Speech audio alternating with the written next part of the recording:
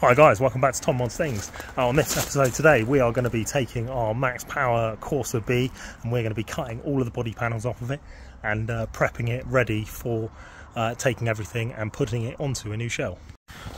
Right, so those of you that followed the previous episode will have seen that this car is completely rotten, way too gone for what we need for basically bringing this car back to life, with kind of all the sills being completely rotten, all of the mounting points for the lower arms all being basically destroyed, and the rear and stuff, etc, etc. Go back on that video if you want to see the extent of that. But today what we're going to be doing, because this car has kind of everything bonded in to the main body panels and obviously all the rest of the kit, including the rear, which has started to come away anyway, we are basically going to be cutting, and you can see there the rear bumper molded into the rear arches. So we're going to be cutting everything off of this car to basically reveal the extent of all the damage that's underneath, and basically getting this all prepped ready to take all of this stuff, including the bits over here, and then dump it onto a new Corsa B so that we can replicate this exact car again so it lives on. But unfortunately this shell's just way too far gone, so it's going to basically just go off to scrap. We'll see if anyone wants roof cuts or any other cuts from the bits that are okay today, but other than that it's just going to be stripped and then basically sent on its way. So yeah, so first things first, we've got our tools of choice, basically Dremel, angle grinder, hammer, chisel, and yeah, this is probably the last time that we see it like this, so let's crack on.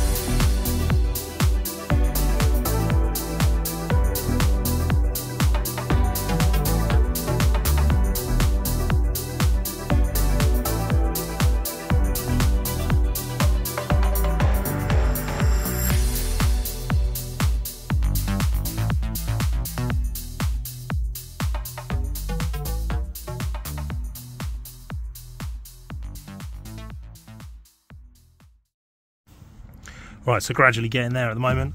The thing we're coming up against is it's definitely been bonded on with some sealant, so that is the bit that's kind of sticking it to it at the moment. But what we can see is the sort of remnants of kind of the hole. So this is another hole through the sill, so obviously the rust has come all the way up to this point here, so all of this section of the sill would have had to have been removed, but we'll be able to see the extent of that as soon as this comes off, which we'll hopefully get to in a sec.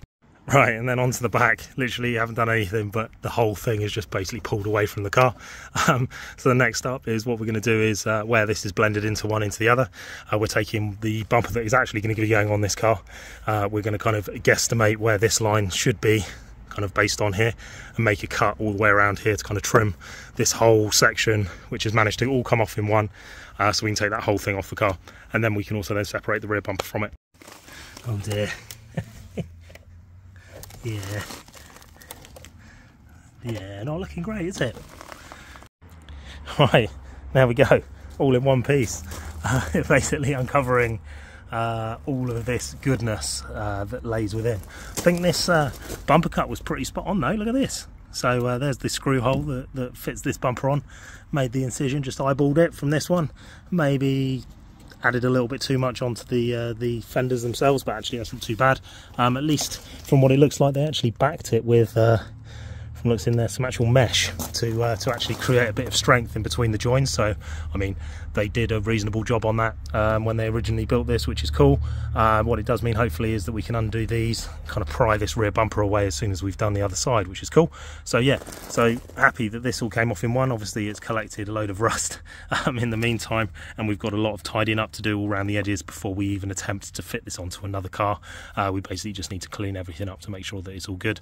There's lots of gooiness and loveliness kind of all sat in there, and it's kind of cracked in certain places as well, so we're probably just going to get some new glass and basically build up all of the inside of this, basically just to make it sort of that bit better. It looks like actually they bonded it to the original, so it looks like this one here is like an original maybe. It's like an inner skin, but that's also fiberglass, so it kind of not too sure really. Doesn't make a huge amount of sense why you'd have it double skinned like that, unless they wanted like a double wide body and then just thought, oh screw it, we'll just stick another one over the top rather than make one bigger, which I mean, yeah, fair enough, they could have done that. So yeah, so we're going to move this, get it somewhere safe so that we can keep it out of the way, and then we're going to crack on with the rest of it. Right, so actually we've made the cut on the other side and the bumper is now loose, so we're going to undo these fixings across the top, and then in theory this whole rear end should come off. Right, and there we go, second side fully off as well, exactly the same really as the other side. The seal's looking a little bit better on this one, but equally also not, as we can see there. Nice big hole. So yeah, as I said previously, and as we well know with the other episode, this shell is completely rotten, so definitely the case that we will be reshelling this and putting on a new car. So bits that we've taken off at the moment, so we've got both side bits all in one piece, which is really cool. Taking our rear bumper off, unveiling kind of this aspect as we saw previously. Yeah, there's just no saving this, is there really? Not with the effort and stuff that it's going to take to actually get all of these bits sorted. It's just not worth it. So next, shell it in. Right, taking the headlights out, I thought this was quite funny. Bit of waterproof duct tape over the connectors. Standard. Right, let's get rid of this and get these out. Right, rear wing off, tucked in over here. Looks like it's actually got some LEDs sitting on this left and right hand side, which is interesting. And then the main mounting point, which is just sat under here. I've also got the headlights out. One of them is considerably better than the other one.